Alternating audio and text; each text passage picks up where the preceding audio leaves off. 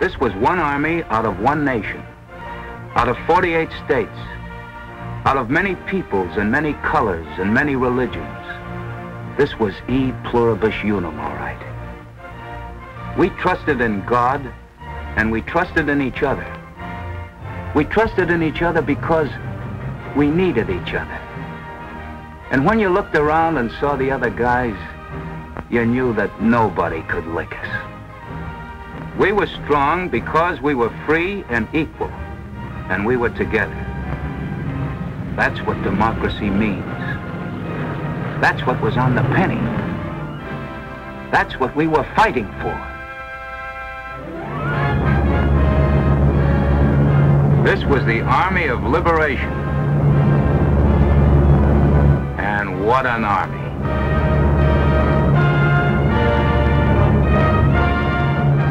Soldiers, sailors, and airmen of the Allied Expeditionary Force, you are about to embark upon the great crusade toward which we have striven these many months. The eyes of the world are upon you. The hopes and prayers of liberty-loving people everywhere march with you. In company with our brave allies and brothers in arms on other fronts, you will bring about the destruction of the German war machine, the elimination of Nazi tyranny over the oppressed peoples of Europe, and security for ourselves in a free world. The war started for me on D-Day morning, June 6th, 1944. I was a combat photographer on a boat crossing the English Channel. The Germans were very well dug in. Their pillboxes were really sunk into the side of the hills. Their guns faced the beach. We were among the first troops to hit the beach. Walter Rosenblum. He had been a photographer for the AAA, Agricultural Adjustment Administration of the Department of Agriculture. It was a New Deal agency. I was attached to an engineer battalion. Our job was to remove the pylons in the water that blocked our boats. As we got off, shells were falling all around. It was the first time I saw a dead person. Around me were dead Americans floating in the water. One of my first pictures was a young lieutenant swimming in all that mess, bringing back a couple of survivors. I was shooting film all through this with a 4x5 speed graphic. The lieutenant in charge of our unit jumped into a foxhole, and we didn't see him for 3 days. He got scared and hid. The rest of us carried on. I was with a movie photographer named Val Pope. He was great. It was scary because that afternoon the Germans came over and bombed the hell out of the beaches.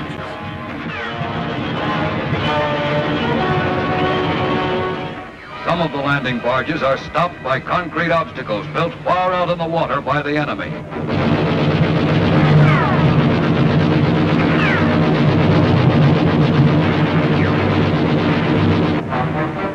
Offshore, the larger landing craft approach the beachhead slowly.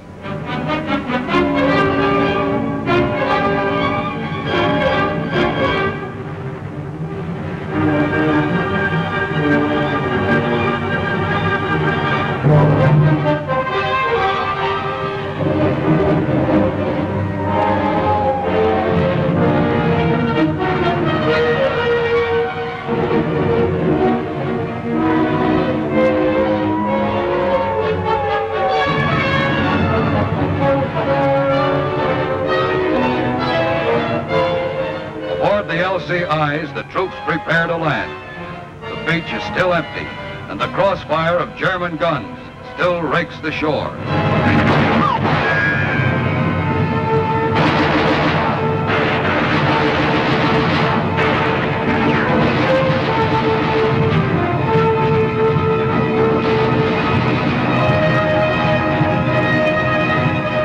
Out of enemy firing range, the LSTs wait to move in until the beaches are cleared.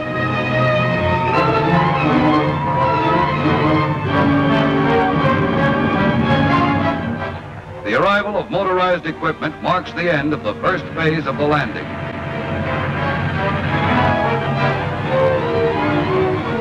The LCIs, their first loads of men now on the beaches, go out to the transports to ferry more troops inshore. Elliot Johnson. I was on an LST, a landing ship tank. It was 300 feet long and had a great mouth in front of which was the ramp that led down the smaller craft. I remember going up to the highest part of that ship and watching the panorama around me unfold. In my mind's eye, I see one of our ships take a direct hit and go up in a huge ball of flames. There were big geysers coming up where the shells were landing, and there were bodies floating, face down, face up. The LST, as we vacated it, was to become a hospital ship. The boys who had gone first and been wounded were now being brought out. This continued my education, recognizing our body as finite. I remember one young boy who was so badly hurt he was gray, like a piece of flannel. I thought he was dead. They gave him a transfusion, and I could see his color coming back. The relief I felt that this boy was going to make it. I can't remember whether he was German or ours. It didn't matter. Isn't that interesting? It came our turn to go into the little craft, and we went in. We had a young Navy officer who wasn't going to take us up that beach. I knew dang good and well that if we took our 155 off in that water, that would be all she wrote. We could swim ashore, but we'd never make it. We were loaded with so much paraphernalia. So I ended up taking my gun out on him, shoved it in his mouth. Can you believe that? He wanted to get the hell out of there. He was the guy in the Caine Mutiny, the one rattling the steel balls in his hand. He wanted to dump us. Yeah, that's close enough. Go on. He finally got us to where we were in about 3 feet of water, and he said, "I just can't go anymore." Fine, let down the ramp. Still waiting beyond gun range, the LSTs unload supplies on smaller LCTs. Heavier equipment is transferred to giant rhino ferries, flat-bottomed barges that will land it ashore. And reinforcements arrive, thousands of men.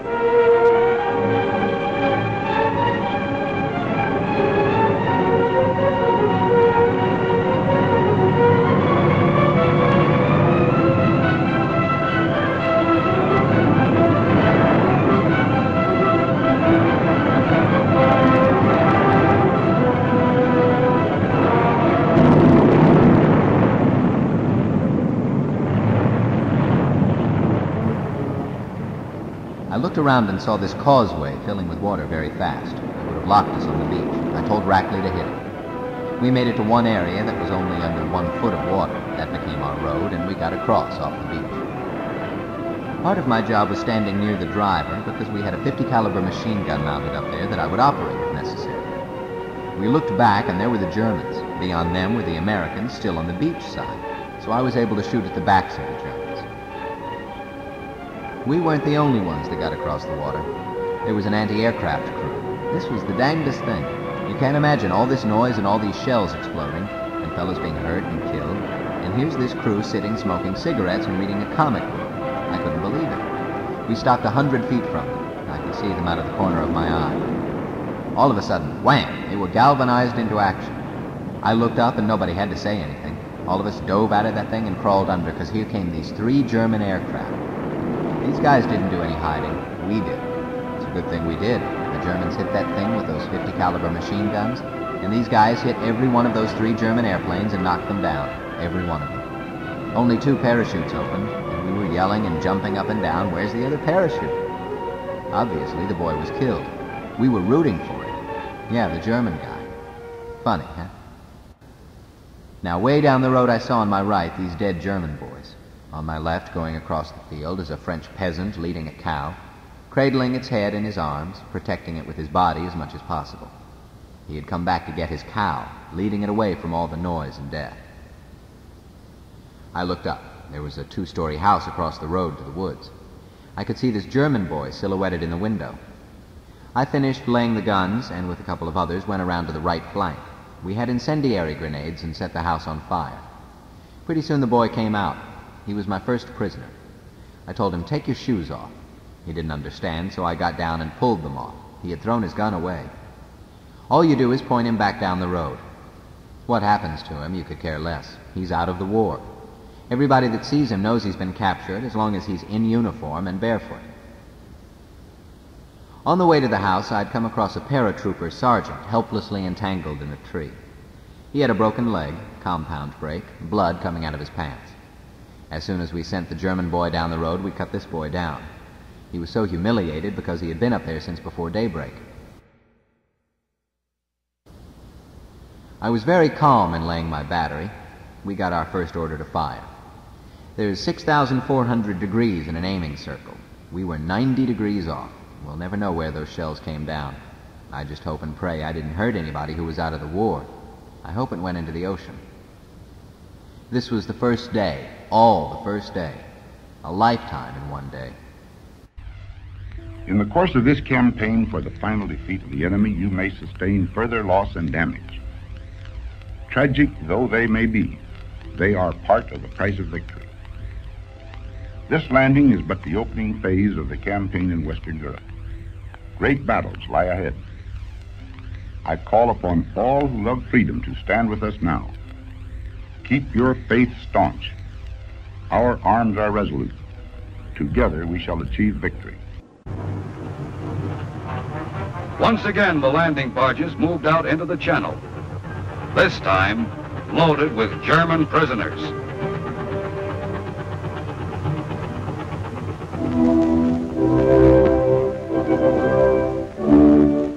In England, prisoners board a Coast Guard transport.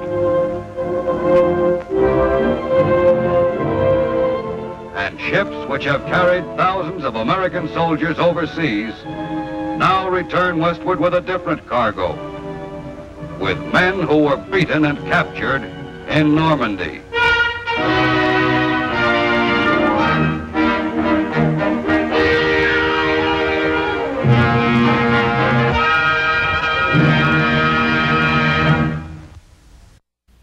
Walter Rosenblum. Photographers were very privileged. We had a pass signed by General Eisenhower which said we could go anywhere we wanted and do anything we felt like. If an MP said you can't go into a restricted area, we'd just flash this pass. We broke through on the way to Cherbourg and captured Saint-Lô, where the Germans had holed up. A lot of the Germans we took prisoner were just kids in army uniforms. The bulk of the German army were probably done in at Stalingrad, and these, many of them, were just children. They'd been manning these pillboxes that were so hard to get in. They seemed terribly bewildered, lost, and frightened. They were 14, 15, 16. They looked terrible.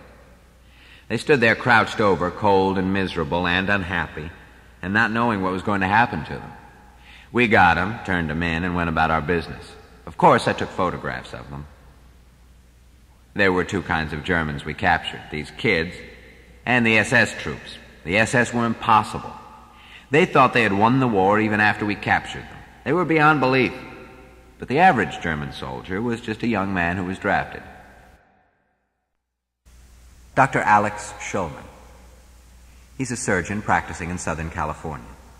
As a young Army surgeon, he apparently kept meticulous records. I was impatient while in England, waiting to cross the Channel. D-Day came and went, and other days went, and you start thinking, oh my God, the war's over. Anyway, on D-11, I landed in Normandy. In those days, you thought, oh, you missed the whole show. I was 26 when I got in, and at 26, you're immortal. By the time I got to Normandy, several villages had already been captured. We just set up a tent hospital. It was unbelievable. I was the admitting officer. We were on the highway to Cherbourg, which had just been captured. There were supposed to be several evac hospitals to pick up the wounded, but something went screwy that day. I had a tent full of wounded that had just been brought in by an ambulance. A sergeant came in and said, "Captain, you better come out and take a look at this." I went out, and as far as the eye could see, for miles up the highway, there were ambulances waiting to get in. We had a 400-bed hospital, and we were already filled. Then he said, "I want you to look out there, too." I looked around, and there, lying in the field, are several hundred wounded. I said, "My God, what do we do? This is incredible." Somebody screwed up somewhere. So I said, "Sergeant, get me about 20 syringes and 20 shots of morphine, and we're going out for a walk." It was a bright, beautiful summer day. The two of us wandered from group to group. I had a vision in my mind of the Civil War, with all the wounded in the fields, in little groups, those Matthew Brady photographs, relived on this field. At the front, we were 12 hours on and 12 off. As a designated neurosurgeon, I had certain responsibilities, head wounds. Well, out here, from day one, there was one head wound after another. We finished one case, 3 or 4 were waiting. Nobody else would ever touch a head because in this territory, if you didn't know your stuff, stay away. So I had no help. There was a period of 3-4 weeks in Normandy where I was working day and night. He flips a page in his diary. I see that I fell asleep one day standing in the operating room. I'd been going about 36 hours continuously. What was a day like? It was a 36-hour day. Walter Rosenblum. In the pre-invasion bombardment, we killed a lot of French people. When our big planes went over and dropped these bombs, we wiped out half of Colville-sur-Mer, a little village near the coast. I made photographs of funerals and mass graves. The French people didn't say, "What did you do? You killed us." They felt we were the liberators. They understood what was happening. It's one of the sad parts about the war. After the beach had been settled down, I was called back to the Normandy beachhead. It was Eisenhower's first visit with Bradley at the beach. All the generals came. I was the photographer to cover the event. It was very impressive. But it was funny, too. They were talking like a bunch of kids. "Yeah, he's going to deserve another star for this. What about so-and-so?" "No, I don't think so." They were handing out decorations as though it was a party they were having. You were told which was their good side and which was their bad side, and you only photographed them from their good side.